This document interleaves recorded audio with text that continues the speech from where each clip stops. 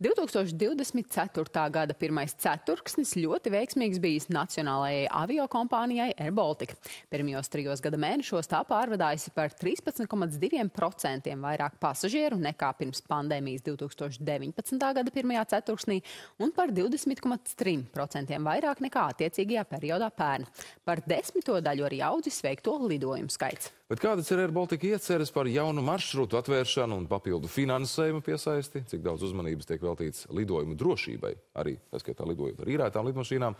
Un kad gaisa kuģos būs internets? Dažādas jautājumas mēs pārunāsim jau tūdaļ ar airBaltic prezidentu un izpilddirektoru Martinu Gaussu. Good morning. Good morning. Labrīt. Labrīt. Labrīt. Exactly. In the introduction, we mentioned that this year airBaltic has exceeded the pre-pandemic figures, both in number of flights and passengers as well. So I would like to ask, does this mean, despite the years of COVID and as well complications of the war currently taking place nearby in Ukraine, can we talk about the company's heyday, so to say? Yeah, the company has made its largest and best results in the history in 28 years. So record profit, record revenue. The company is larger than ever. We're the strongest brand in the Baltic states. We are behind the pandemic and all is positive now. But we still have the war going on, and it is impacting airBaltic more than other airlines because Latvia is still seen as a country close to a war. And for international investors, of course, that's an issue. But still, airBaltic is doing very good. We also started very strong this year, and we are going for new records, and we are growing. Mm-hmm. So still, what remains to be as the most significant concerns at the moment, if any, I mean, apart from investments that you already mentioned, if we think about the business perspective, are there something more? We have placed a new order to grow to 100 aircraft by the year 2029. That is successful going forward. We are building the largest hangar in the Baltic states here at Riga Airport. We have more than 2,500 people, employing another 2,000 people the next years. We have more passengers this year than we had ever before in the forecast, and we will go for more revenue. So everything is positive, but the ongoing war is still putting a little bit the brake on because people are looking at us as if we would not be as good as we are. And that is unfortunate. But the brand is so strong that we get a lot of feedback in Europe, in the world, how good this airline is. Yeah? It's an outstanding, good airline now, which Latvia owns. It's a very large airline because we have 3 times the population as passengers, and we are flying for other airlines, so we have even more passengers. So the airline has definitely been the icon of the Baltic states now as a brand, and it's a very strong asset the Latvian state has. But yes, if you ask me what is negative, the geopolitical impact on the airline industry, and especially here, it's also applying to the Finnair, that is negative. But everything else is very positive. Mm-hmm. Yeah, you mentioned it a couple of times already, but how exactly does the military action in Ukraine and the Middle East changes businesses of airBaltic? I believe that one thing maybe is there are no flights to these countries, but I believe there's more and more. Yes, so there's no flights to the east, and everything which we fly southeast, like to Dubai, to other states, we have to fly around all this airspace. So longer flights, higher cost for us. Mm-hmm. An airline in Europe does not have that. But a big issue is, I was in Ukraine 3 weeks ago in Kiev to discuss flying back to Ukraine to help rebuild. And they are very happy with airBaltic coming because we were a strong brand there. But we cannot plan that in. Yeah? You can't plan it because we don't know when it is happening.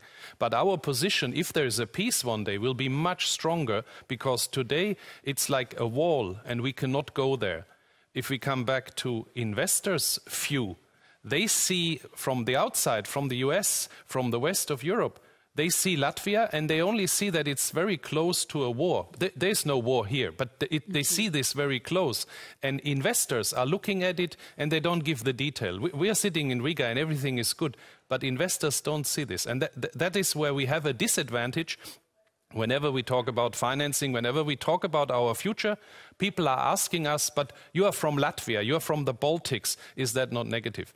But still, airBaltic is despite that, the airline has made record results and it's very strong. So we should see the positive. I'm always positive going forward. And I say we will overcome this issue as well as we're growing out of it.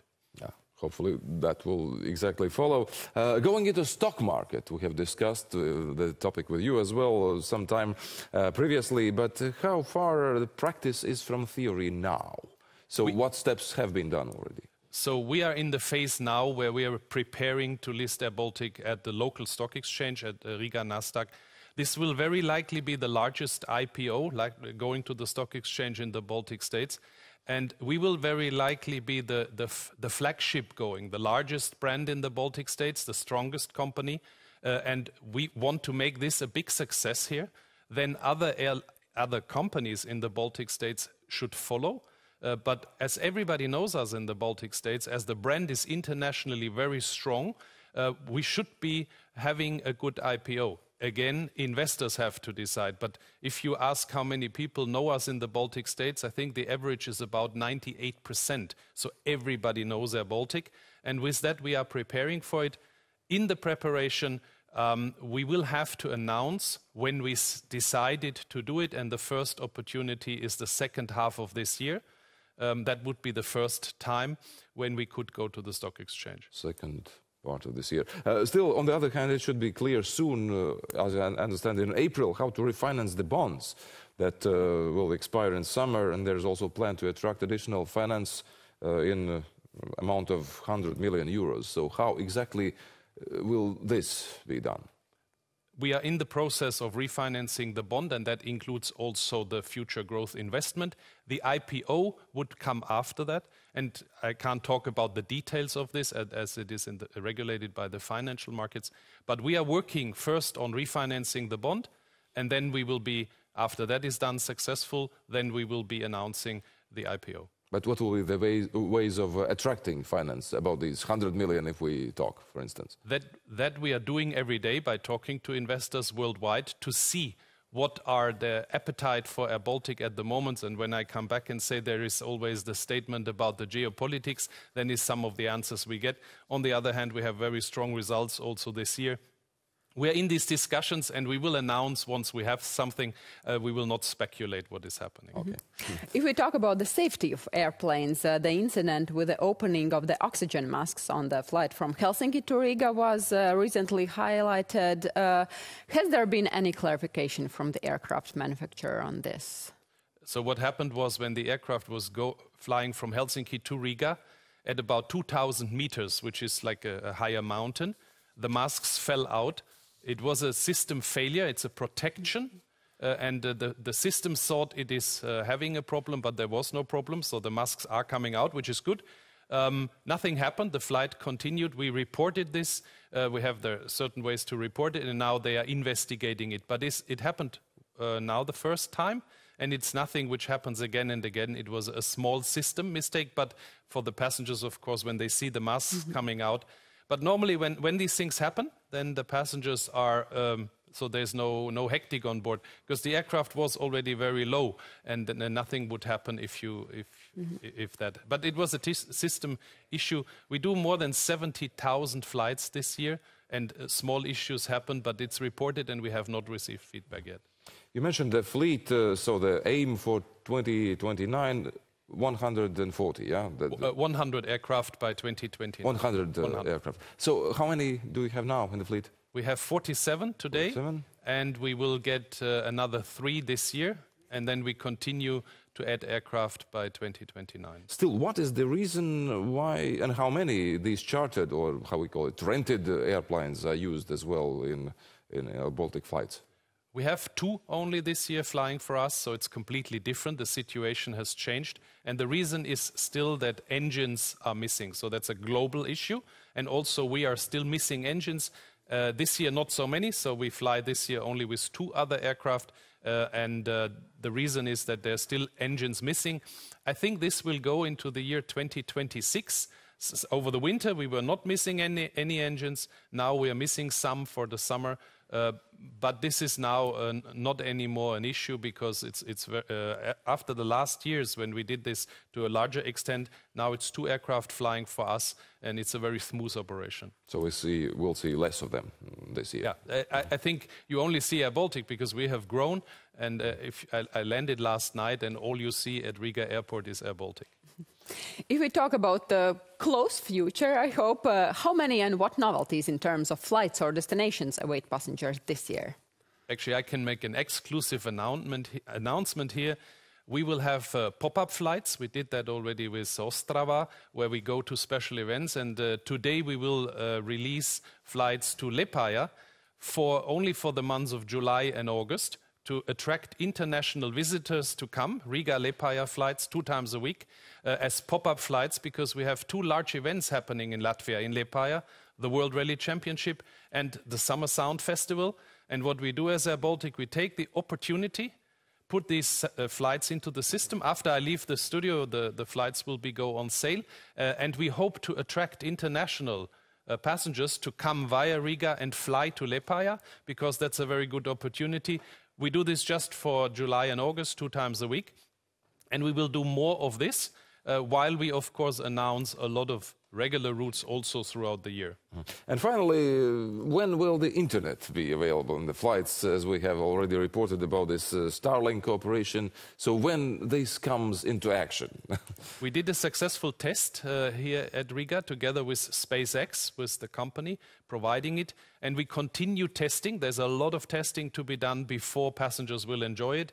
The target is that by the end of this year we will start putting it on, and then it should be within 3 to 6 months on all aircraft.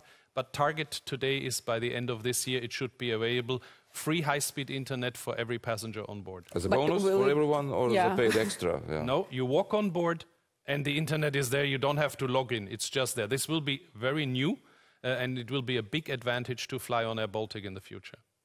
All right, and maybe in a couple of words about Delta Airlines. So this cooperation has been founded in last fall, as I remember. Anything really has stimulated the passengers going over Atlantic because of this cooperation?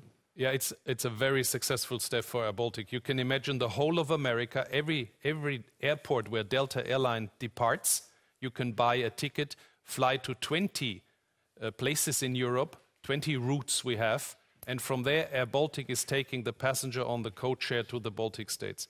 So, of course, for 3 months now we have this code-share with Delta Airlines, and we can see in the very beginning already what a power comes from America, and the exclusivity to have airBaltic taking the passengers to the Baltic helps us. All the record numbers of airBaltic have been built over the years. So here we are today of what we have built in 28 years. airBaltic now is 28 years. Latvian state has, through all the time, supported airBaltic, and here is the success of the largest airline in the Baltic states and the strongest airline and one of the icons of the Baltic states. So Delta Airlines codeshare is just another proof how positive this airline has developed. I'm very proud that we are here today, because we all know we have gone through difficult times, and now we are focusing on the next years where we will grow it even further, but successful.